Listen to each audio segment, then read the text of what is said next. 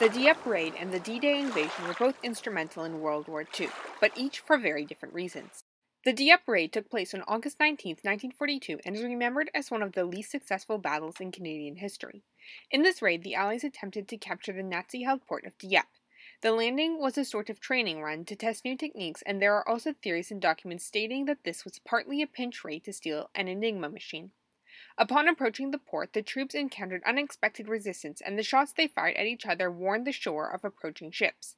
By the time the soldiers reached the land, they were losing the cover of darkness, and the shore was unanticipatedly rocky, skewing their operations.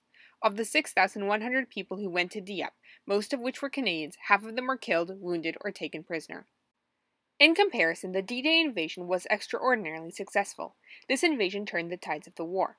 The Normandy landings of D-Day took place on June 6, 1944. The plans for this invasion had been in the making since 1943, and everything was accounted for, right down to the tides and the phases of the moon.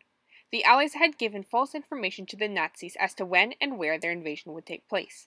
They further backed up this false information by creating a dummy force on the coast of Britain to make it look as if the Allies were planning on leaving from that part of the coast. The D-Day invasion was the largest seaborne invasion ever.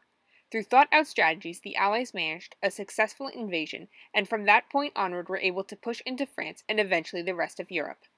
One of the main reasons why the D-Day invasion was successful was because months of planning went into the D-Day invasion, while the Dieppe raid involved little planning in comparison.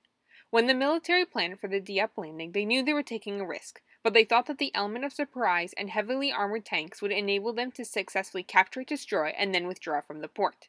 The invasion's failure showed military leaders that they needed to know the coastline and infrastructure better, rely more on air power and not tanks, and keep the element of surprise. Another reason the Dieppe landings were unsuccessful was because the terrain created unplanned disadvantages.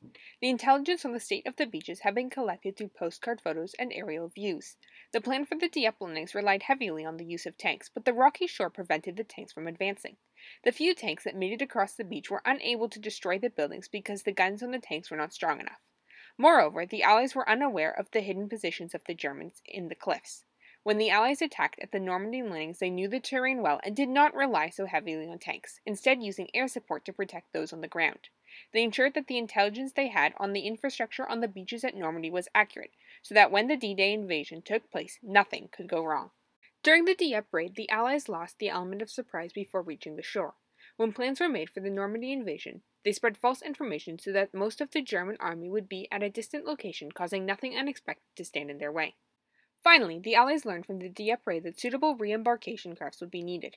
More lives could have been saved at the Dieppe raid if the military had planned an accurate evacuation plan.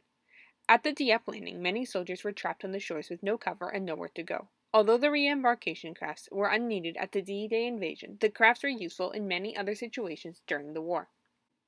Although the Dieppe landing was a failure, many valuable lessons were learned from it that were used to save lives not just at the D-Day invasion, but throughout the entire war.